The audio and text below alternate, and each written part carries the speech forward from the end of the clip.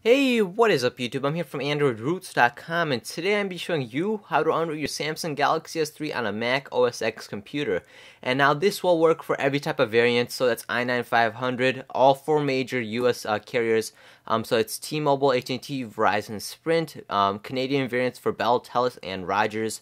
And technically, this method will work for every type of Galaxy S3. What I mean by that is it'll work for US Cellular and then Cricket. But for those files, you need to download individual stock tar files. For the ones I mentioned, which I will be supporting, I'll actually provide those files in the link down below. So all the files, all the applications I mentioned in this video will be down below in that one article. So you don't have to go around searching for it. Everything is there in one nice tidy place. So click on the link down below. They'll say download links and step-by-step guide. Click on that. That'll bring you to my website. Follow the directions, and you'll find all the files that you need, and you'll be good to go. As long as you follow these directions, you won't have a problem that much.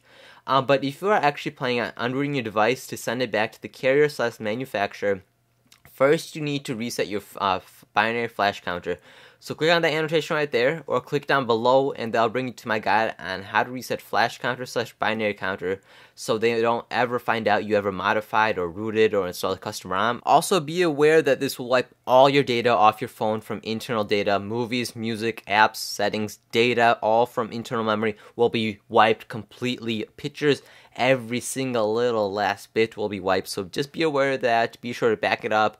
If you're rooted, use titanium backup, or just transfer to your computer all your music files and movie files and all that, because it will wipe every single thing. Just be aware of that.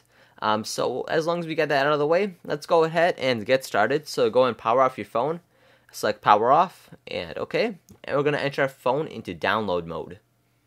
So wait till the LED does shut off or goes away, and then we'll enter our phone. Okay, now we're going to be pressing the volume down, home start button, and power button all at the same time. So all three. Once you feel a vibration, let go of the power. Only the power let go once you feel a vibration. Now press the volume down, or actually volume up, volume up to continue. So volume up, and now you should see downloading do not turn off target. And now plug in your phone via mic USB to your computer, and the USB port to your actual computer device. And make sure you're not using a USB hub. Make sure you're using the original Samsung USB cable, and you're running on a USB 2.0 port, as you may run into problems if you don't do that. So make sure you just do all those requirements so you run into problems less likely. Now let's head down to our Mac computer and get started. Okay, so on my Mac computer right here, as you can see, I have two files. One is Heimdall. That's the program we're going to be using to actually flash the stock tar files onto your Galaxy S3 variant device. And the other one is right here. This is a zip file. It's going to be a different name for each individual model number. Now, since mine is a Samsung Galaxy S3 T-Mobile variant, my model number is T999. Now, you have to download your individual file. Don't worry, it's all down below. So if you have a Verizon one, you're going to be doing i535, I believe. That's the model number for Verizon. AT&T is different, i9-500 for a national version. Don't worry, just download the correct one, individual file for your specific Galaxy S3 in the article down below, and then you'll just have a zip file just like me, and you'll be fine. So first thing we're doing is actually installing Heimdall. So let's go and install that. And this does require restarts, so if you have any open documents or anything like that, make sure you do close it and save it before you restart your computer, as you may lose them. So I'm going to do continue, continue. Put in the password if you have it. If not, then just continue. And now it's going to install. This will just take about 30 seconds, so I'll be right back. Okay, now select restart. Right there. And now it's going to restart your computer, and I'll be right back after this. Okay, now if we head over to our applications folder, so just go into Finder, Applications, and you'll see Heimdall right there. Oops, sorry about that. Let's go, just tap on H, and right there, so Heimdall fronted right there. So you should have this application installed in your applications folder after the restart. And also one thing you should have installed is Samsung Keys. So make sure you have Samsung Keys and Heimdall installed on your computer, as you will need Keys later on if you run into problems. So make sure you have both installed. Keys also does require restarts, so I recommend you download and install it right now so you don't have to restart it later. So Heimdall fronted. And this is a GUI way, so this is a graphics user interface. I prefer this for unrooting, as it can get a little bit complicated if you don't use this GUI process. So if you don't know what I'm talking about, don't just ignore it. Don't worry about it. So first, what we're going to be doing is going to Utilities, Detect, It'll say device detected as long as your phone is in download mode and plugged in. Select save as and rename this PIT file. Rename this PIT file to whatever you want. So I'm gonna do T-Mobile Galaxy S3. Oh, I didn't spell T-Mobile wrong. Great. T-Mobile Galaxy S3. I think you spelled T-Mobile again. Stack tar or stack pit. Sorry about that, guys. Sorry about the typing. I'm in a really awkward place right now with the camera angle. So I'm just going to do my desktop just for your convenience so you can see where it is at all times. So I'm going to click save. Alright, and now we're going to click on download. Okay, so as you can see, once I did click on download, I got this error claiming interface failed. And now if you do have Samsung keys installed, which I did tell you to install, you'll most likely get this problem, error claiming interface failed. So what we're going to be doing is open up terminal. Just go in a little search bar right up there and search terminal. So terminal, enter, and now it's going to go, let's open up terminal right here. And now we're going to go and type in some sudo commands to unload the text files. So here are my notes right here. So we're going to be copying and pasting each one of these individually into terminal and pressing enter. Now note your Mac computer must have a password for this to work. So make sure you go into settings and then into users and set a password onto your account to make this work. Or sudo commands will not work, which is required. So what we're going to be doing is clicking on sudo right here, copying and pasting each one. So I'm going to do C and then Control V, enter. It's going to ask for your password, just put it in. Don't worry, it won't show up. Just press enter. Okay, first one's done, and it was successful as you did not get any errors. Okay, now we're going to do the second one. Control C, Control V, enter. Okay, you're good. And now the last one, and after this, we should have it working without a hitch. So copy and paste, enter. Alright, so we're done. You can just go and close out terminal. I'll just put this down just in case. And now, let's go and try it again. So let's click on download again. And now it should work. And there we go. It did work. So that was a solution. And I'll show you right here. Here's my PIT file right here. So this is my Galaxy T-Mobile S3.pit. So that's how I saved it right there. So now let's go ahead and kind of do the hard part. So now we're just going to put this down. Don't close it. Just put it down. And here's my zip file. Remember I said everyone's going to be downloading an individual stock tar zip file? Well, here's my T-Mobile one. If yours is going to be individual, Verizon and all that, links down below for your individual one. So I'm going to go and zoom in and show you. So first thing we're doing is just unzipping it. Okay, now open up the folder. And you'll get these two files. So you're going to get one of this. SS whatever that is, that's useless for us for this video. And the other one is .tar.md5. Everyone should have that ending, .tar.md5. Everyone's going to end with that. So we're just going to go into get info. And what we're going to be doing is renaming it. So we're going to do, we're going to go all the way to the end of it. Where's my mouse? There we go. All the way to the end of it and delete .md5. So everything after .tar, delete it. So do that and then do this, select use tar. That. So look, it should look just like this, only .tar, that's all. And now you can close that out and go ahead and untar this folder. So I'll be right back after this. Now open up the folder right there and you get all these files. Everyone should get very, very, very, very similar files of the names at least, you know. Okay, so that one's good now. Just remember where this folder is within the desktop or wherever it is. This untarred folder, just make sure where it is. So I'm just going to close it just for now, and we're going to go back to Heimdall. So Heimdall fronted. And now we're going to go ahead and do this whole process, which won't take too much longer as long as you follow directions. So now we're going to go into Flash and find that PIT file that we just had. So mine is on my desktop. There's T-Mobile S3.pit right there. So there it is. Select it and open. Alright, and now we're going to go ahead and add this. So click add. And what we're going to be doing is clicking on, actually I want to show you the folders. Okay, there we go. So here's the untarred files that we just did. So there's all the files that you need. And here, click on, okay, sorry, clicked on add. Now go and browse aboot.mbd.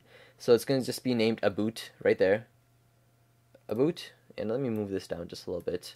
So it's aboot right there, and click on browse and locate that aboot file. So we're just going to go into .md5. We untarred that, and then aboot. Okay, open it and click add again. So click add. Oh, actually, remove that. Alright, now let's click add and locate the second one. So now this one is called boot. Add it, browse it, and add boot. Add boot again, boot image. There we go. Now click add again and find cache. And this is very simple. There's only one file that you need to know, as everything else is very simple. It matches the name. And we're going to go and find cache now. Here's cache, and it goes in order from the files. Click add, and now we're going to do non-HLOS. So that's a file that it's not recognized. There's not a similar one here. And that is actually modem. So make sure it's on modem. So it says right here, file non-hlos.bin, so you can see the similarity. Okay, and then click on browse. Okay, so if it gets stuck on this, as you can see, I'm clicking browse, and there you go. So you have to give it a quick second to actually locate it. And now let's go and find a non-hlos.bin. Click to open and add it. And now we're going to do the rest. I'm going to be right back, and we'll finish up this whole process as my camera battery is dying. Okay, so that's a better camera angle. So let's go and select add again. And then select recovery.image right there. And find recovery right there. Select browse and find recovery. Alright, select add it again. And now we're going to do RPM. So find RPM, which is right there. And find the file again. So RPM is right there. Right there. Add again. And now we're going to do SBL2. So SBL2. And we're going to double check all these just in case we didn't make any mistakes. So SBL2. Alright, add SBL3 now. It's automatically selected. And we're going to browse SBL3. SBL3. Click add again. And now we're going to do system.image. So that should just be under system right there. And it tells you the name right there. I think I mentioned that earlier. So I'm going to do system.image right there. Select add. Select add. There we go. And now we're going to do TZ, which is already selected. And browse it and find TZ right there. And add it. Add it. There we go. And now we're going to just remove that one. There we go. Okay, so now all these are selected. Now we're going to double check everything. So a boot is right there. So a boot, boot is boot, cache is cache, modem is non-HLS, which we said earlier, recovery is recovery, RPM is RPM, SBL2 is SBL2, SBL3 is SBL3, system is system, and TZ is TZ. So it should look exactly like this, just like this. And make sure you unclick this, resume use after no reboot. I always run into problems after that. So just unclick that. And now make sure your phone is still plugged in into your USB cable right there. So it's still plugged in into download mode. And click on start. And you should be running without a hitch. Okay, since we got error protocol initialization failed even after the sudo commands that we did earlier in this video, what we're going to be doing is actually unplug our device, take out the back battery cover, take out the battery, and enter your phone back into download mode again, and then we're going to go ahead and see if this fixes the problem. With Heimdall on Mac, you just got to kind of troubleshoot it until you do get it right. And then eventually it will work. So there we go. It's back in download mode and plugged in. So you're good to go. And now let's see if that did fix the problem. Fingers crossed. So we're going to click on start again. And let's see if that did work. Alright, so it did work. Alright, see? So just if you do run into that problem, make sure you do type in the sudo commands if you didn't do it earlier. And make sure you actually enter out of download mode, enter back in, plug in your phone again, as that did do the trick in this case, which it should do almost every time. I actually been fiddling with this the last couple hours, just trying to figure this out. Finally got it figured out, so hopefully you guys shouldn't have to fiddle around for an hour or two with that problem. So as you can see, it's uploading and flashing all the modems, all the stock files, so it's doing 100% for all of it.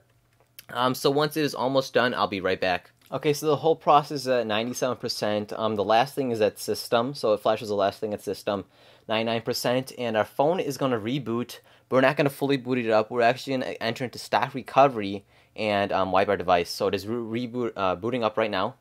So I'll just show you that really quick. Alright, it's booting up. I'll go and switch camera angles. Alright, now you should have seen that green Android. I just missed it. So now it's rebooting. So once you get past that green Android, like I have, go and unplug or take out the battery and unplug your device.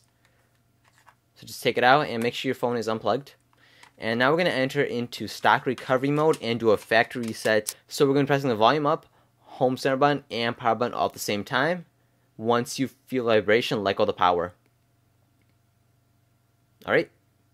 And now you can let go once you see that purple text up there. And now it's going to enter into stack recovery mode. There we go. So you got to get the Android right there. And now here comes a really small text. I'll try to do my best. Right there we go. Oh, that's not bad. So we're going to do it to wipe data / factory reset. So there we go. All the way down. Select it using the volume up and down and power button. And go all the way down to yes. Okay. And now it's going to do a factory reset right there. So formatting data. And this will just take a few seconds. Alright, next we're going to do wipe cache partition, and once we do select that, it'll automatically reboot our device, so it's just easier anyway. So wipe cache partition, and it'll automatically reboot our device after this installation process is complete. So let's go and zoom out. Oh, wow, it actually didn't do that. Okay, so last time I did this, it actually did. Alright, that's alright.